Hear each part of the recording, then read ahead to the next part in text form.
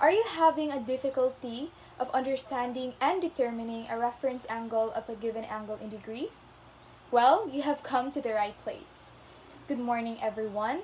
Welcome to this session. So today, we are going to discuss and teach you on how to determine or find the reference angle of a given angle in degrees. So what is a reference angle? A reference angle is formed by terminal side and x-axis, and therefore will always be acute.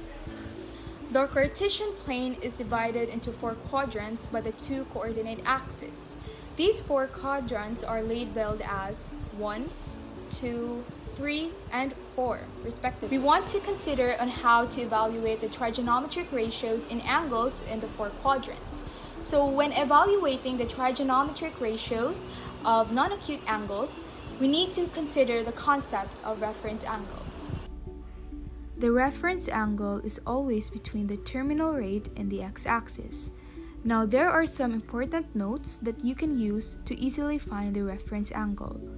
So anytime you have an angle of quadrant 1, the reference angle is equal to the angle in quadrant 1. To find the angle in quadrant 2, it is going to be 180 minus the angle of quadrant 2.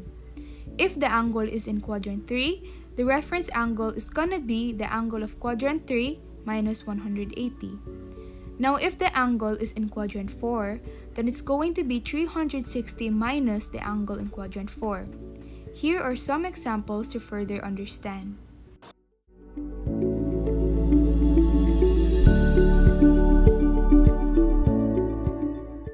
So example 1.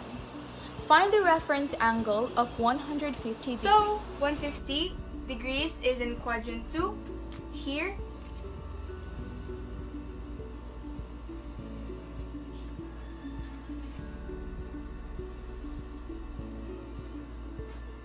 So this is 150.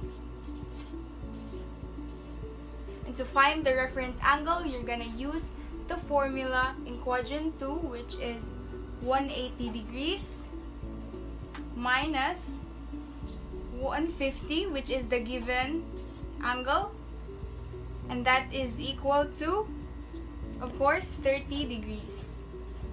So the reference angle of 150 is 30 degrees.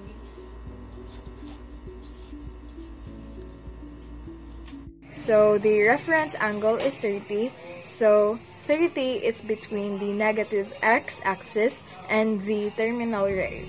Find the reference angle for 315 degrees. Here to solve problem 2. To find the answer, let us first identify where 315 degrees is found. An angle of 315 degrees is in quadrant 4, and to find our reference angle in quadrant 4, it's 360 minus the angle in quadrant 4, which is 315 degrees. The answer is 45 degrees. Now, if you want to understand it visually, a full rotation is 360 and this is 315, so the missing angle right here is the difference between 360 and 315. Therefore, that's 45 degrees. Now, what if you have a negative angle? For example, let's say negative 150. How can you find the reference angle of a given negative 150 degrees angle? If you don't want to do it graphically, the first thing you should do is to find the coterminal angle. Negative 150 plus 360 is equals to 210 degrees. So you know that 210 is in quadrant 3. It's between 180 and 270. So to find reference angle in quadrant 3, it's that angle minus 180. So the reference angle is going to be 30. Now, let's analyze it graphically. So let's draw the angle at negative 150. So this is negative 90. And this would be negative 150.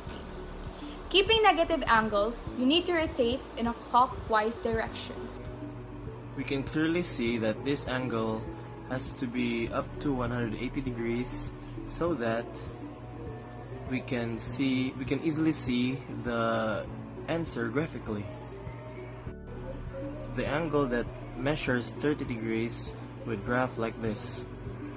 For graphing, the angle's initial side is in the positive x-axis, wherein its terminal side is the blue line. Here, the blue line. Because angles are drawn going anti-clockwise, so it's anti-clockwise. The curved blue line shows the given angle. Even before having drawn the angle, I have known that the angle is in the first quadrant because 30 degrees is between 0 degree and 90 degree. So the reference angle shown by the curved violet line is the same as the given angle. Just keep in mind for the formulas and whether you're working in degrees or in radians. As long as you know the angle measures for positive and negative portions of the x-axis, you can reduce the angle but only if needed, and then do subtraction to get the reference angle. If you're not sure of your work, you can draw the picture to be sure.